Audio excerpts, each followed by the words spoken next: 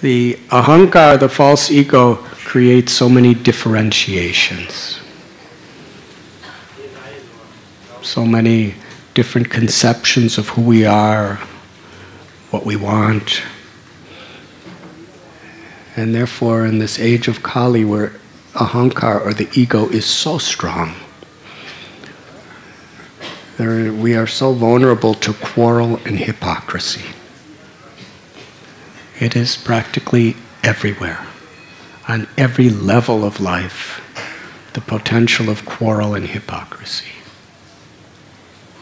Because everyone wants to have their own interests, either individually or collectively, as the center, the focus of life. And because there's so many different mentalities, every living entity has an individual, unique mentality. There are no two people in all of creation that see anything exactly in the same way. Because whatever we see is filtered through our ego, our senses, and our conceptions. What is our desires? What is our aversions? What are the conditionings of what we've been through in our life? All of our experiences. No one has had the same experiences. And therefore no one sees anything or anyone the same way. It's quite incredible.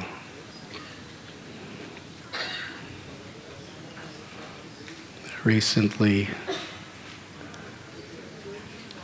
I was in Chicago, and it was snowing. So much snow.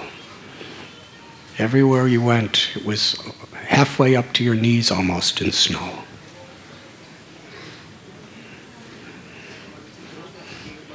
And I just have these chapels from India, and but anyways, I was just looking out as far as the eyes could see. And then I was driving on a highway, and everywhere I was going, miles and miles and miles, on each horizon, on either side, was nothing but white snow.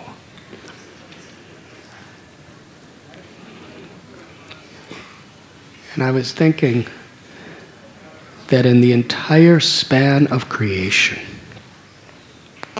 there has never been two snowflakes that are exactly like each other. Did you ever see a snowflake under a microscope? It's actually very beautiful. It's very artistic.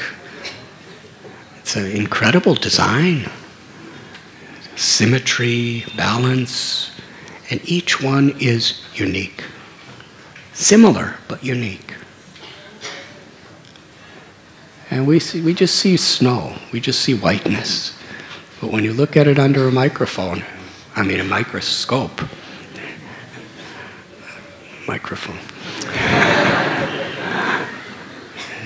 you see something completely different.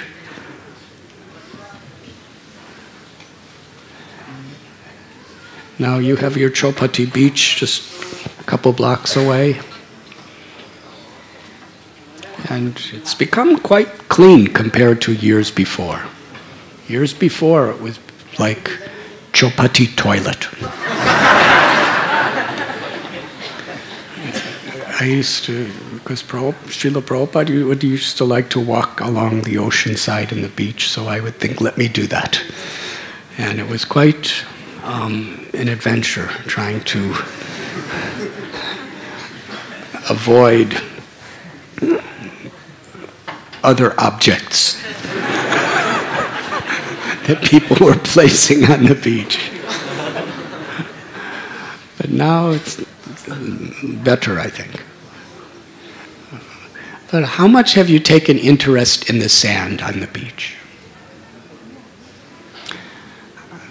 I'd like to show you all a photo someone sent me. This one lady from California, she sent me a photograph of a magnification of ordinary sand on the beach. Incredible. There's stars and crescent moons and unbelievable colors and unbelievable shapes. It actually looks like a paradise. And when you just look at the sand, it just looks like every grain of sand's the same. But when you look at it under a microscope, I don't know how many times magnified, every grain has a special shape and a special color and a special texture. And it's actually amazing. It's beautiful. It looks like unbelievable engineered artwork. But that artwork, with all its uniqueness and design and texture, is so small that our human eyes have no ability to even appreciate it at all. Just looks like sand. So the perspective we have in this world is so limited. We're seeing everything according to how we are programmed. Our eyes are only programmed to see a snowflake in a certain way, or a grain of sand in a certain way.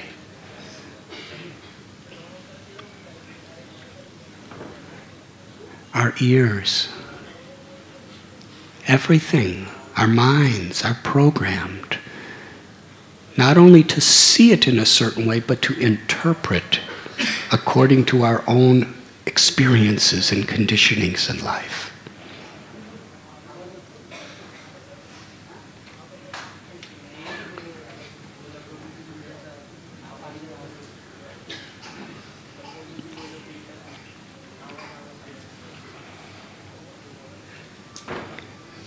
To see through the eyes of Krishna, as he is giving to us through gurus, through sadhus, and through shastras or scriptures, is to actually envision, experience life on a transcendental platform beyond the ego.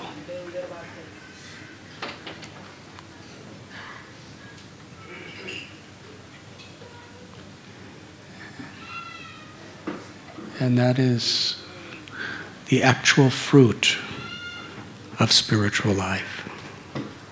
To rise above the ego that divides us. When we are divided from Krishna within our heart, we are also divided from each other. And union is so conditional.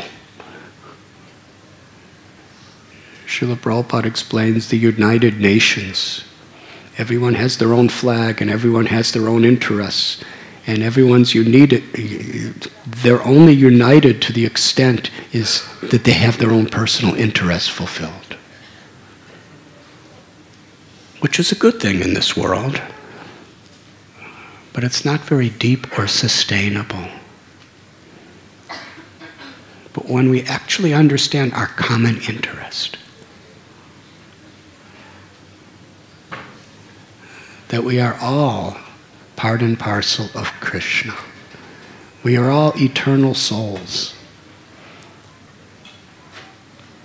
And this whole material creation is an incredible facility to realize our own potential and to realize our potential loving relationship with each other. Happiness, distress, honor, dishonor, pleasure, pain.